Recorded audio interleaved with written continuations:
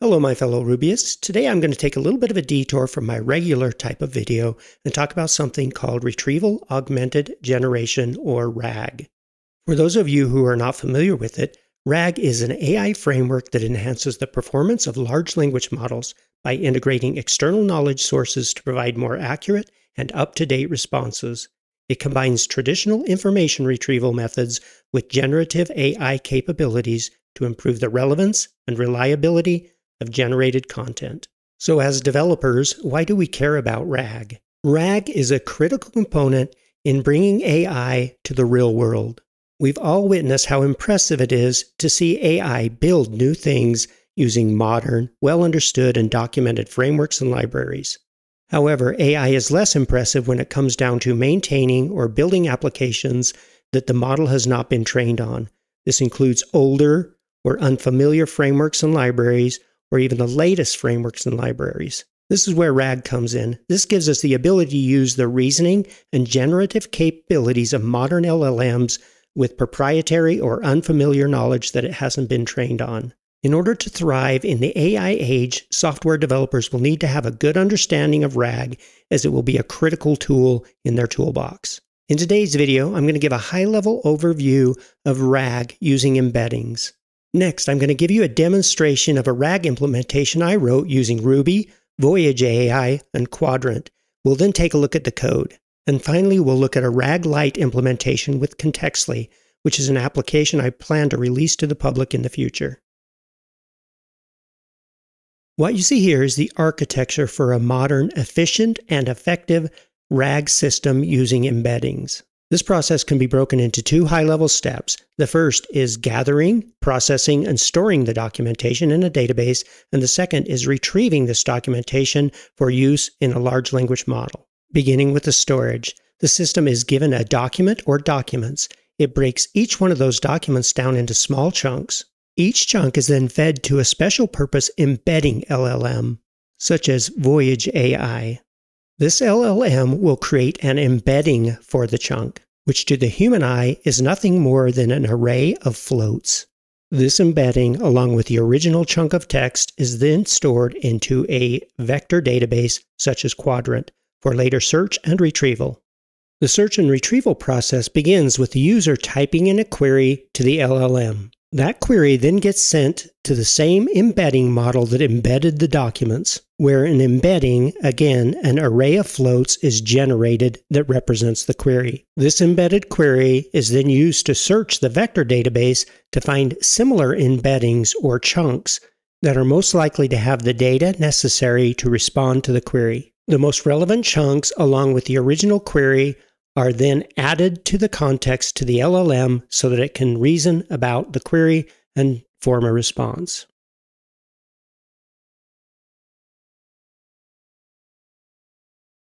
What you see here is the Ruby RAG implementation that I'm about to demonstrate. This flow is almost identical to the RAG implementation we just went over, with the addition to one step at the beginning and the removal of one step at the end. As you can see here, I added an AI step that takes place before the document is broken down into chunks. The purpose for the AI here is to take a look at the document and optimize it, and also convert it to Markdown before it's broken down into chunks. This is handled with a specialized prompt that I created, and produces a better result than I got before I added this step. At the end of the process, you can see I terminate where we get the results back from the vector database. I have not yet implemented a way to implement this in the LLM to generate the final results. Without further ado, let's jump in and take a look at some code. I'm going to start by checking out the gem file for this project.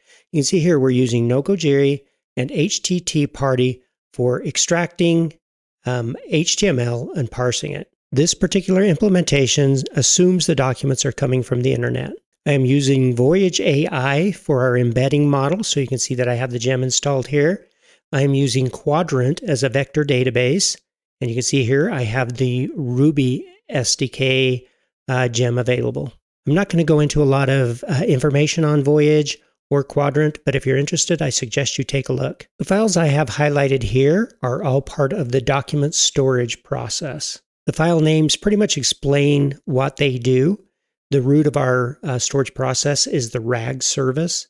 And of course, we have classes that do our embedding, that chunk our documents, that optimize our documents and convert them to Markdown. And then we have a page scraper that will, of course, go out to the internet and scrape the documentation. And finally, we have the Qdrant store, which is used to store the embeddings and the chunks in the vector database. The search Ruby script and the Qdrant searcher class are used for searching the results and document retrieval. I'll start by taking a look at our main class for document storage, which is the RAG service. You can see the RAG service has an initialize method in it, as well as a setup knowledge base method that is private, and it also has the code necessary to run this from the command line. As you can see here, the command line implementation allows us to pass 5 different arguments. The first is the URL for the root document. The second is the collection name, and this is going to be the name of the collection in Qdrant.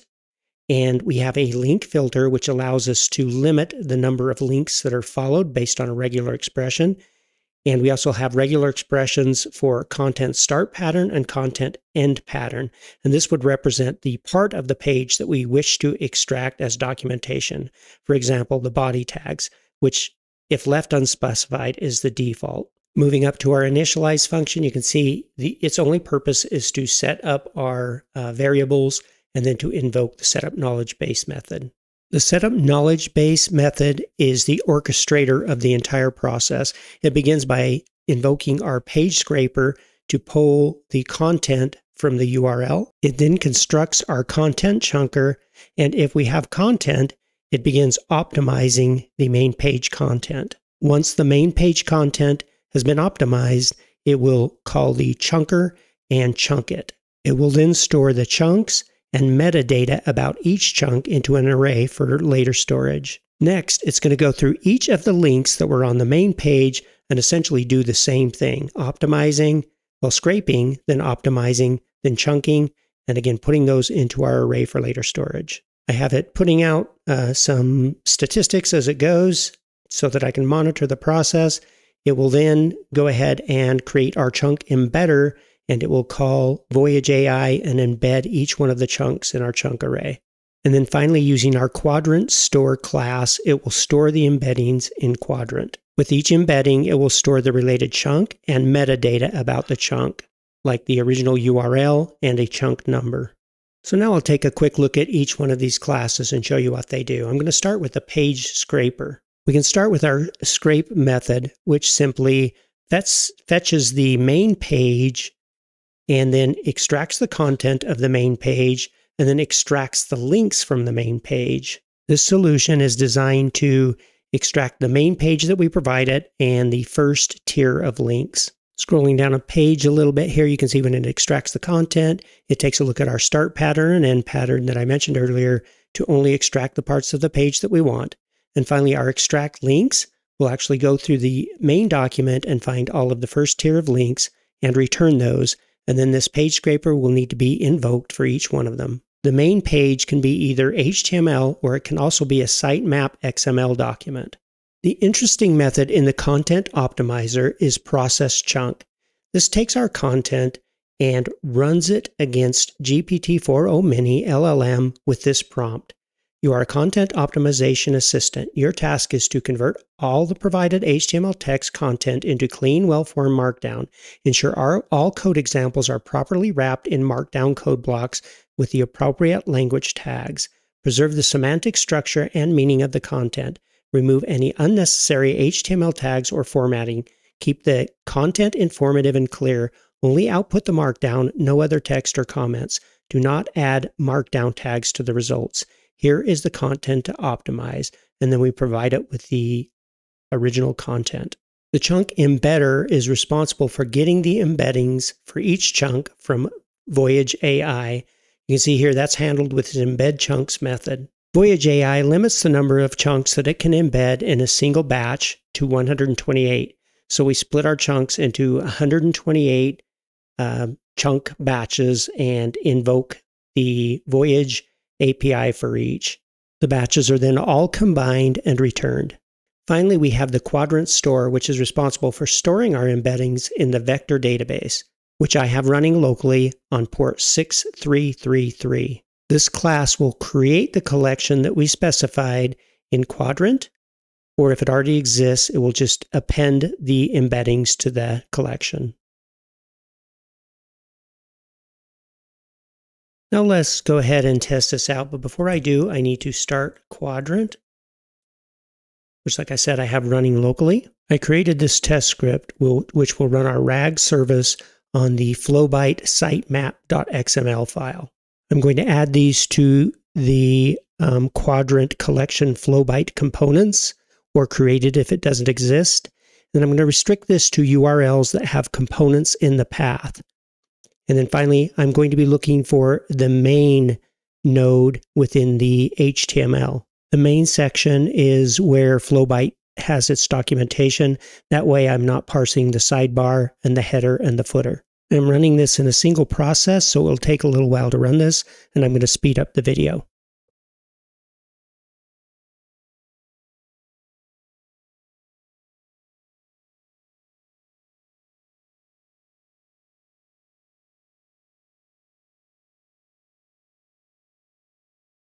As you can see here, our embeddings have been stored successfully. So taking a look at our Qdrant dashboard, I'm going to come over here to collections, and we can see we have our Flowbyte components collection. If I open that up, you can see here are our chunks. You can see we have our content here, which is the actual chunk itself. And then there's the chunk number and the URL, which was the metadata we were sending it. If I scroll down here, I can copy the embeddings for that right here. And then I'll go over to a text editor and paste them. And you can see here are the embeddings for that chunk. Now that everything is stored in Qdrant, we can perform a search against this and see how it does. Before I do that, I'm going to take a quick look at the Qdrant searcher class. You can see here we have the main method in here is the search method, and it takes a query. And once again, this is going to create embeddings for the query, as we mentioned, and then it's going to call the points search on the Qdrant SDK, and it's going to dig for the result. And then in this particular case, I'm just going to print that out to the console. To perform the search, I've created this search Ruby file. It's just a script. You can see here an example of how to use it. You see it says search Flowbyte components, which again is going to be the collection in Qdrant we want to search, and then I just pass it the query. I'm just going to copy and paste this example because I know that we stored the accordion documentation. And then I'll just add that to the console and hit enter, and you can see it does the search. And if I scroll up here, you can see it's returned some of our chunks, and you can see here it gives it a score. And you can see here we have chunks that are related to the accordion, so it looks like it did its job. Contextually is an application that I've written that helps me store and retrieve commonly used prompts, terminal commands, and relevant to this video, context items. A context item is just a fancy way of saying a document that has been optimized by AI and converted to a AI-friendly Markdown format. The source of these documents can be text files or PDF files, web pages, or even YouTube transcripts. The user can then copy a URL to the content or the actual content itself and add it to the context of their favorite AI tool. This diagram shows how these context items can be used in a RAG-like way with Contextually, with the document storage flow being the flow I just described. The first step of the search and retrieval process is to provide the AI with a summary index of the relevant documents and a tuned prompt guiding it on how to use it. At this point, I can prompt the AI to do something, say, create a new page.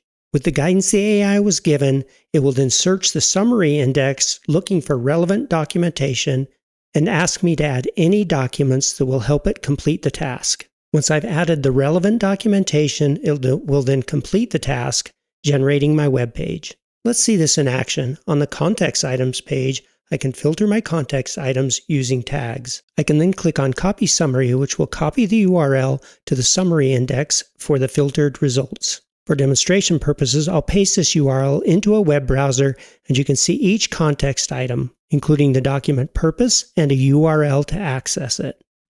To demonstrate RAG, I'm going to have Aider scrape this URL into its context. Now I'm going to give Aider the guidance it needs, or the tuned prompt, in order to make use of the summary index. The prompt reads, "In addition to your current capabilities, I want you to be an AI documentation retriever. You will be given a list of context items or items, each containing a link, URL, and a purpose for the information in the linked document. When I say research followed by a prompt, your job is to analyze the given prompt and return a list of links to the most relevant context items in the provided list. You do not need to provide explanations or reasoning. Before you can respond to prompts, you will need to ensure I have provided the URL containing this list. Here is your first prompt. Research. I will be creating a new application using Flowbyte for page layouts and responsive design." Submitting the prompt yields an almost immediate result, saying, "Based on your research request about creating a new application using Flowbyte for layouts and responsive design, these context items would be the most relevant, followed by 4 context items, including links to Flowbyte navbar documentation, sidebar, cards, and tables."